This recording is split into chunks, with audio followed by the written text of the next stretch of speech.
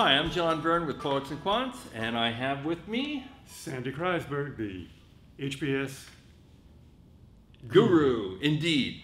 And we have another episode of our Handicapping Your Elite MBA odds.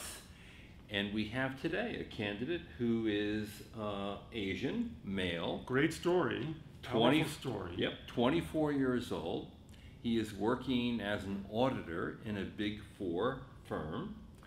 He has an... He said one of the better Big Four firm, John. So we're not going to identify what the better of the Big Four firm is. But we'll let maybe you guess. People in the comments could take a vote on that. Yeah. And he went to Babson for an undergraduate degree in finance and accounting. Got out of Babson with a 3.44. Has a 730 GMAT. Pretty good. Yeah, it's real simple. He's an immigrant. He went to Babson. He's got a 344, a 730. He's been an auditor for 2 years. Right. He wants to, and he's very interested in, passionate about volunteering for nonprofits. He's done gigs in various places. He's traveled to do nonprofit engagements. Right, and he wants to go to Harvard, MIT Sloan, Tuck, or Yale. Right, and he's got some very clear goals. What does he say his goals are? I think he wants to become a management consultant. He wants to transition into MBB, McKinsey, Bain, or BCG, yes, with a long-term goal to use his skill sets to make an impact on the not-for-profit scene as it relates to education and family security. And he's done some of that already. He's volunteered in Belize teaching financial literacy, and in China teaching English, and also around his town. Right. Other interesting thing that you alluded to before is his narrative. He came to America with his family and was essentially homeless, living in one motel after another, which also makes him sort of an interesting, I think, character. Sure, yeah. You'd be willing to give this guy the benefit of the doubt. And first-gen college student as well. First-gen, and he asks whether he would be better off applying as an American citizen or as a green card holder. Makes no difference. Not in his case, because if he got the American citizenship, he would not then flip into being a minority. Yeah. Although he is considered an international student with a Malaysian passport. Correct. Right.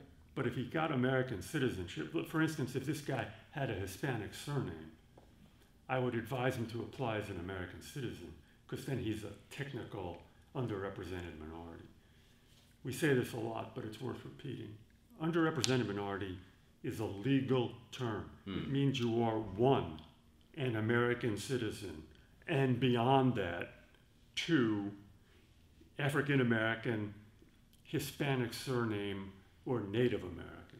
Right. Did I leave anything out? Yeah. I think that covers it. Yeah. And he is actually part Chinese, part Portuguese, part Indian, which is quite a mix, but largely Chinese. Yeah. All right. So how do you assess the odds on a guy like this?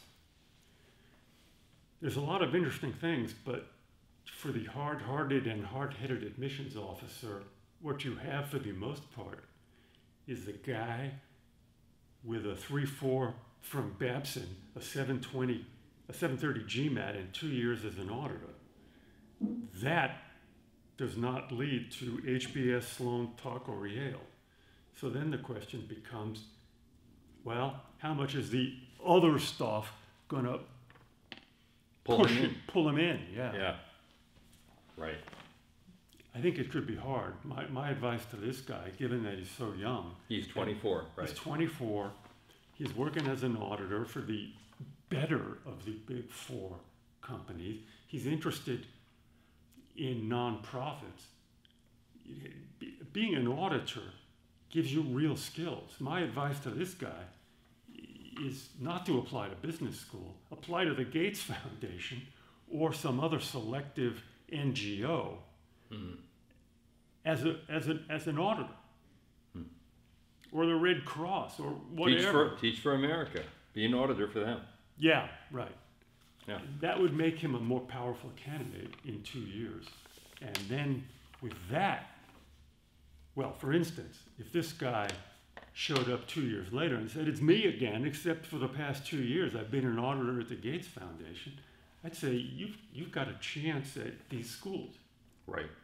I mean, the other route is he gets a promotion into the consulting arm of the Big Four.